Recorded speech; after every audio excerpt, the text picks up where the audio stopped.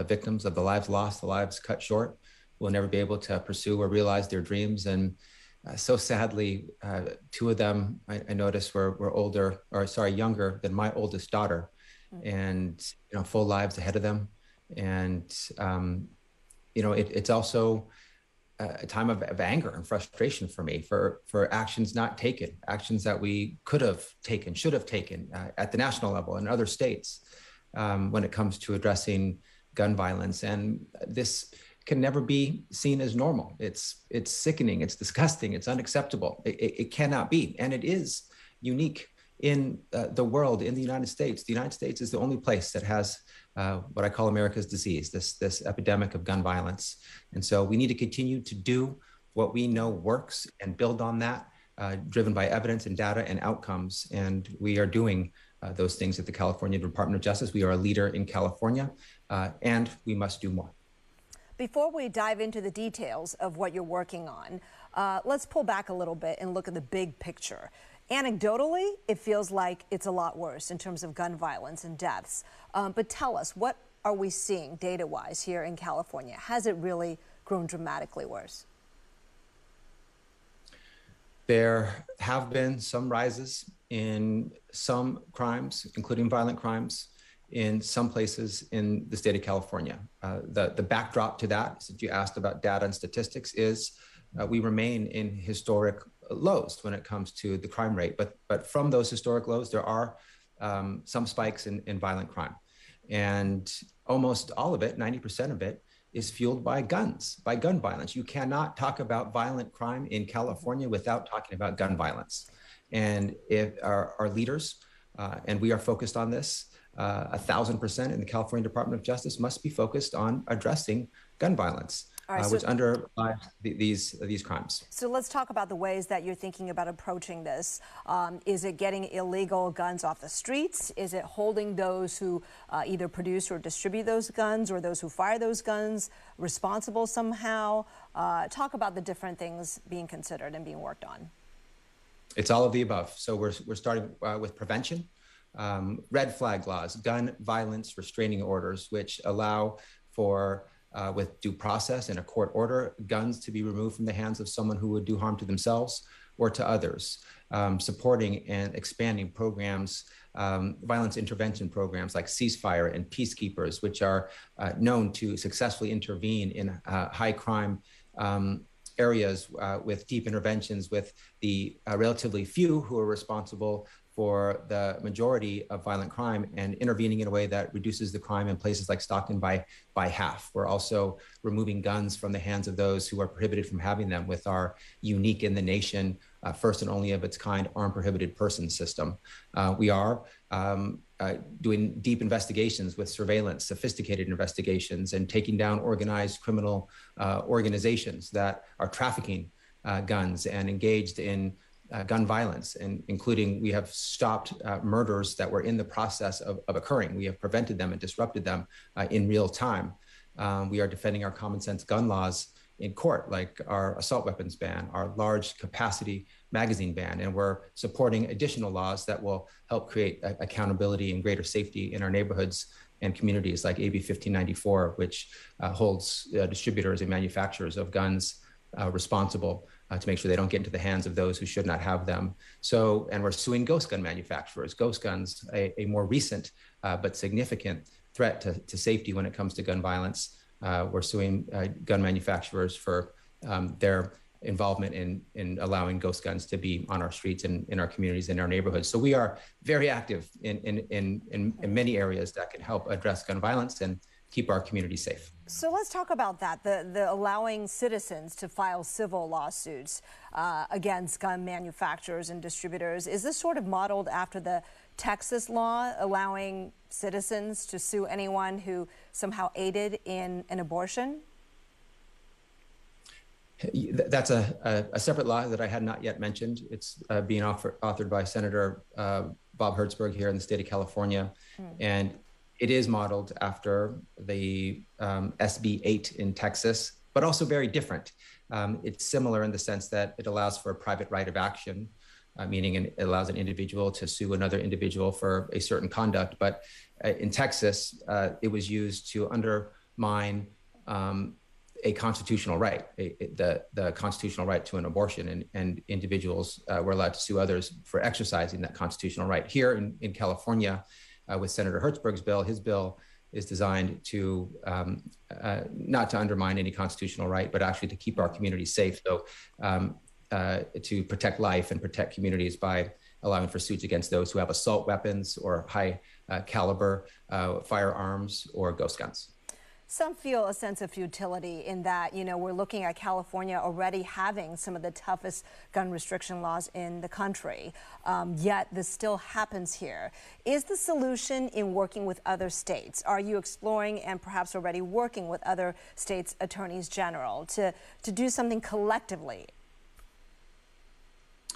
Yes, there is a need for other states to act. The federal government to act as well. President Biden has pushed for common sense gun laws, and Congress, unfortunately, has not cooperated with him at this point. But it is important for the federal government to act more boldly, for other states to act more aggressively, for more states and the federal government to conform with and do what California has done. California is a leader in the nation when it comes to common sense gun laws. And as a result, we have one of the lowest firearm mortality rates in the nation. Those things go hand in hand. One is because of the other. And if other states did the same, we would have an enhanced safety when it comes to gun violence. We, of course, have borders where individuals can appropriately freely cross them. And if individuals buy guns in other states and bring them into California when they would have been prohibited from doing so in California, that is a problem. So we're in this together. We are interrelated. We are connected. And if the federal government, for example, had universal background checks, a ban on high-capacity magazines, on assault weapons, invested more deeply in proven violence intervention programs like ceasefire and peacekeepers, we'd all be safer. What about more or perhaps different policing or prosecution? Is that part of the equation too? Yes. I mean, we're always looking to improve safety. Public safety is job number one for me as California Attorney General. It is fundamental. It's foundational. Every person in California and every person in this country deserves a safe neighborhood, a safe community, to be safe. I've gone all over the state of California, met individuals from north to south and inland and rural and coastal, and I have never met anyone who wants to be the victim of a crime. I've been the victim of a violent crime. I do not wish that for me or for anyone else. Mm-hmm. And it is important. We know that the biggest deterrent to crime, what prevents crime from happening, is knowing that you will be caught if you commit a crime. So we need to arrest people and hold them accountable when they violate the law and hurt and harm others. And so being able to hold individuals account when they are engaged in gun violence is absolutely critical. Okay. Of course, you've heard the phrase, guns don't kill people, people do. Do you think there's also more to ending the gun violence than, taking these measures via restricting guns? For example, people talk about mental health, medical, improving socioeconomics and opportunities for people, education. Does that all go hand in hand here? Let me first address the issue regarding the statement that you said. I think that misses some really important data about how successful and impactful common sense gun laws are.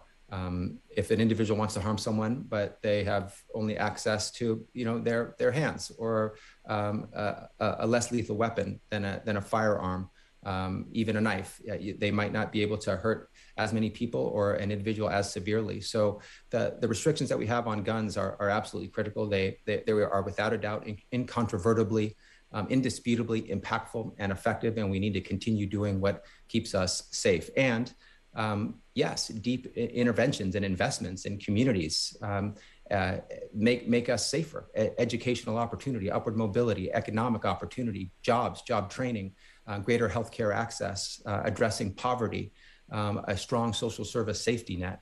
All of those things help create thriving communities that are free of violence, including violence with firearms. All right, State Attorney General Rob Bonta, thank you so very much for weighing in today. Really appreciate the conversation. Honored to be with you. Thank you for having me. Coming up next, is downtown San Francisco forever changed by the pandemic? Our media partner, the San Francisco Standard, takes a closer look at the past, the present, and what could be the future for Salesforce Tower and the area. We'll be right back. All right, everybody, thanks for joining us today. Hope you enjoyed this lovely shot of cruise ships. The cruise ships are back.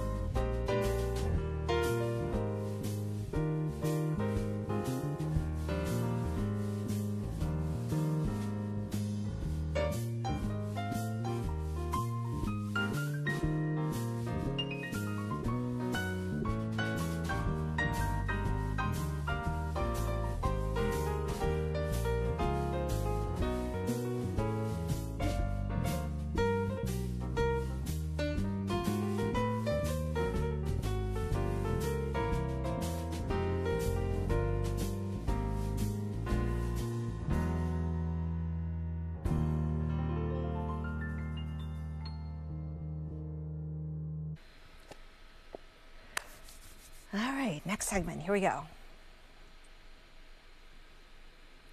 ABC7 is excited about our partnership with the digital news site, the San Francisco Standard. The Standard's focus on hyper-local quality of life issues aligns with ABC7's efforts to build a better Bay Area.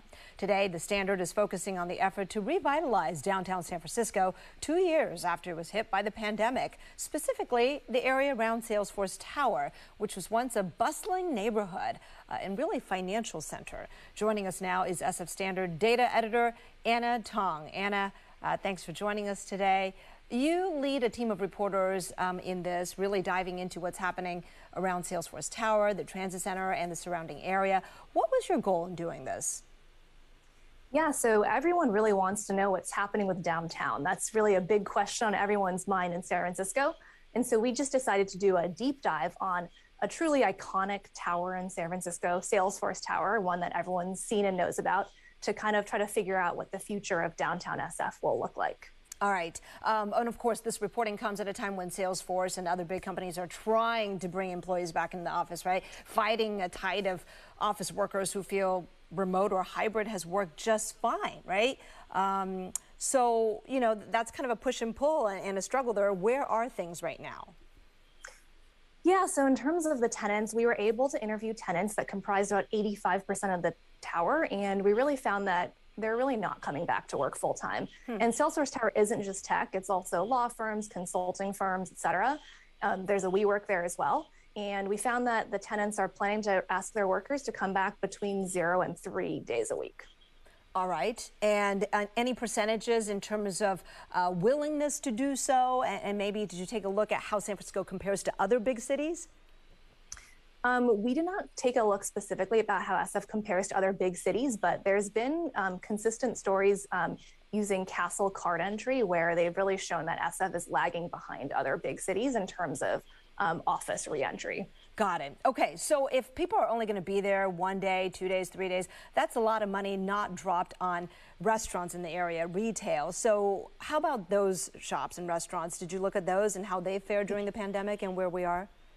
Yes, we did. So we did a deep dive onto this one block that's right off of Salesforce Tower on Mission Street. And what we found was pretty depressing. So out of all the retail, we found that approximately half were closed during COVID. All of the restaurants, the sit-down restaurants, were closed. Yeah. So everything from a casual lunchtime eatery to a fancy place where you take your clients. And so some of like the takeout places, they were closed during COVID and they had reopened, but it was pretty sad. Like foot traffic, they said sales were down 50%. You know, there was this one bakery owner, she said she sells 10 cookies a day. And before it was all tons of office parties, birthday cakes, et cetera. So the situation was pretty dire. Let's not forget there's also a transit center there. How about the buses and the commuting? Is that coming back? Yes. So also depressing. So we looked at AC Transit, which is the largest bus agency that's operating out of Salesforce Transit, and their ridership's down almost 90% compared to before COVID. Okay. So it's down 88%, I believe. Okay, so there's what was happening before, what is happening now, but what do we think will happen in the future? Do these companies and businesses have a sense that people will eventually come back more, or nope, things are never going to go back to that, so we have to find a different way? Yeah, so that's a big question. I mean, we talked to Nick Bloom. He's a Stanford economics professor, and he studies specifically working from home. And what he thinks is that things are really, truly never going to be the same downtown, and that we just need to adapt to this new way of working, which is that certain office workers are only going to come in max 3 days a week, and SF really needs to drastically rethink what we're going to be doing with downtown. Right. I mean, with all that capacity, I guess, in space, what are some of the ideas? I mean, is there the sense that, hey, if not techies and bankers, somebody else will come in and fill the void, and maybe that creates new opportunities? Exactly. So what he was saying was it's actually not necessarily a bad thing unless you're the city of SF and you're relying on tax revenue or your commercial landlord. For everyone else, it might actually be good.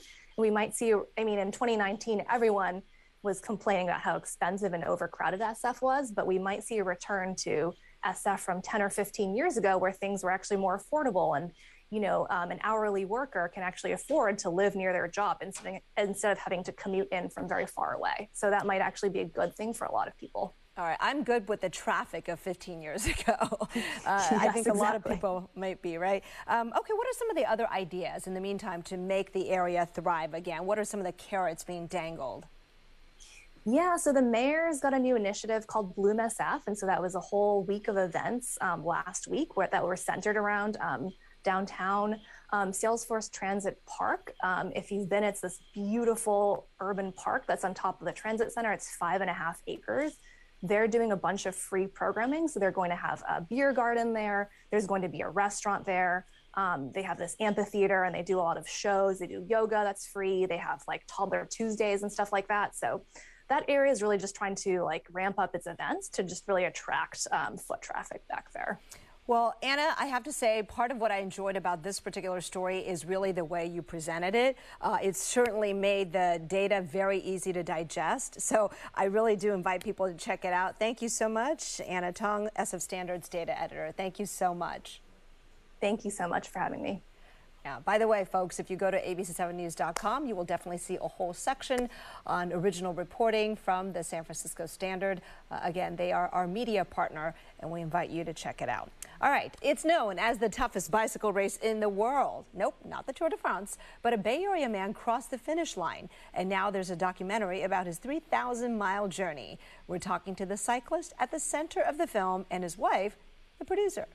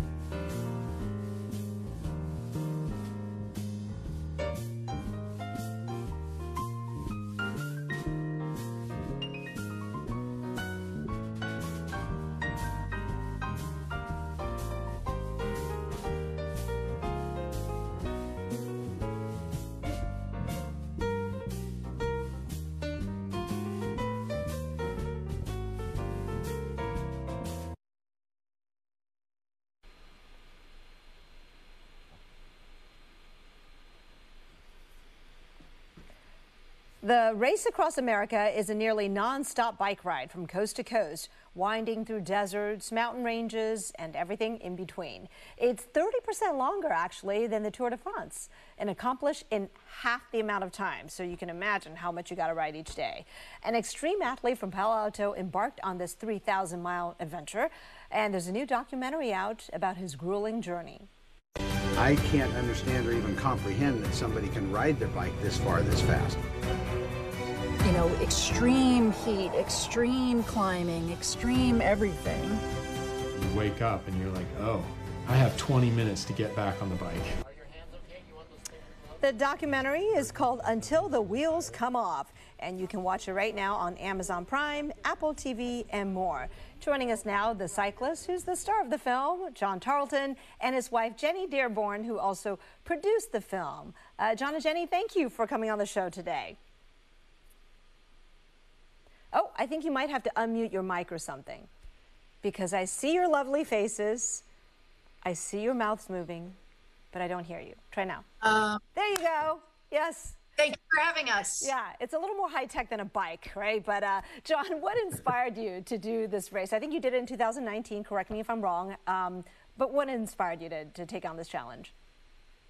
Yeah, so the crew and I did the race in 2014, and we finished, but at the end of the race, we looked at each other and said, you know, we could probably do this better, faster.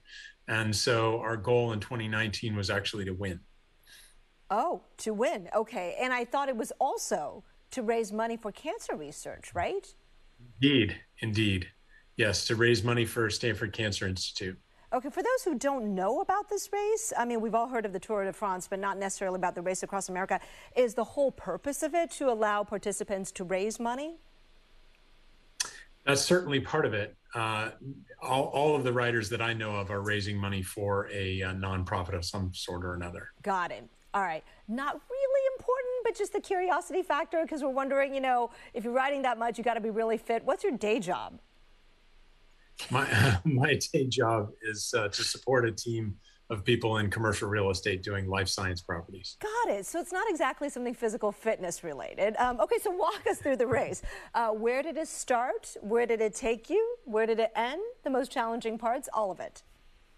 Yeah, so the race starts in Oceanside, California, and it winds its way across the country and ends in Annapolis, Maryland. Okay, so I'm going to ask Jenny here, because you had the camera going the whole time. You were cheering him on, but also filming for the documentary. What were some of the most harrowing moments that you saw? Were there moments when you were, you know, worried about him? Like, I had to put down this camera and help him?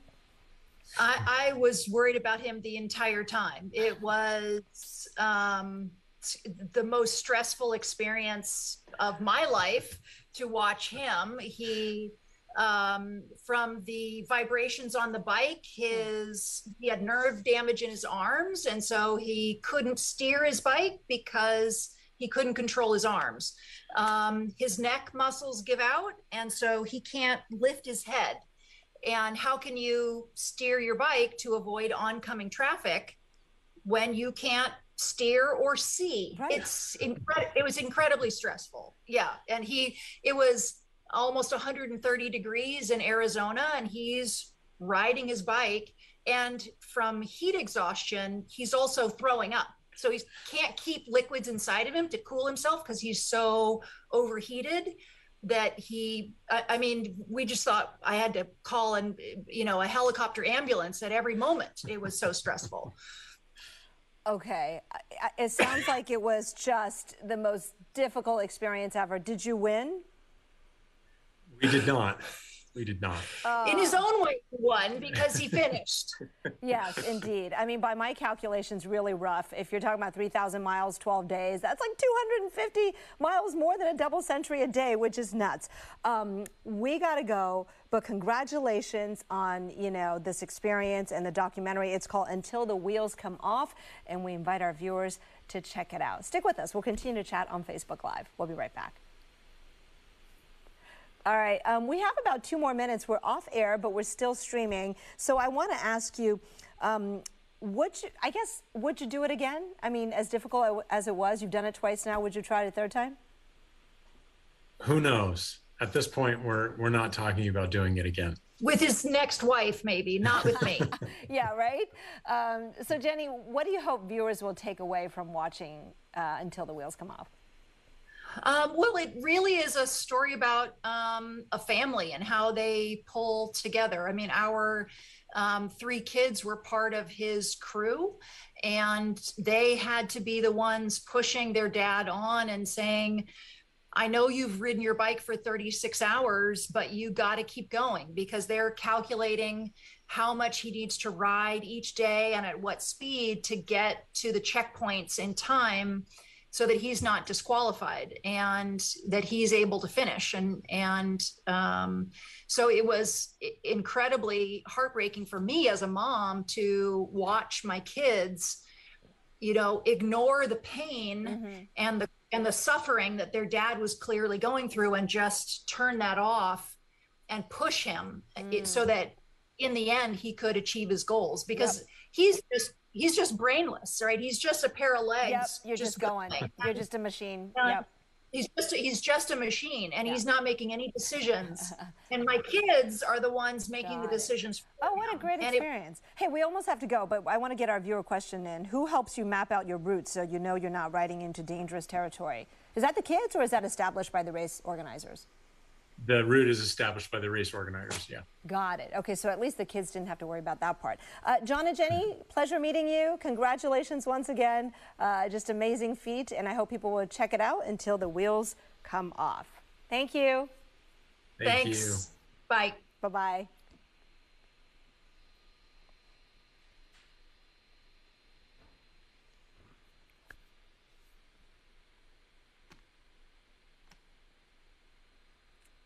All right, thank you for joining us on this interactive show, Getting Answers. We'll be here every weekday at 3 on air and on live stream answering your questions. World News Tonight with David Muir is coming up next. Have a great day.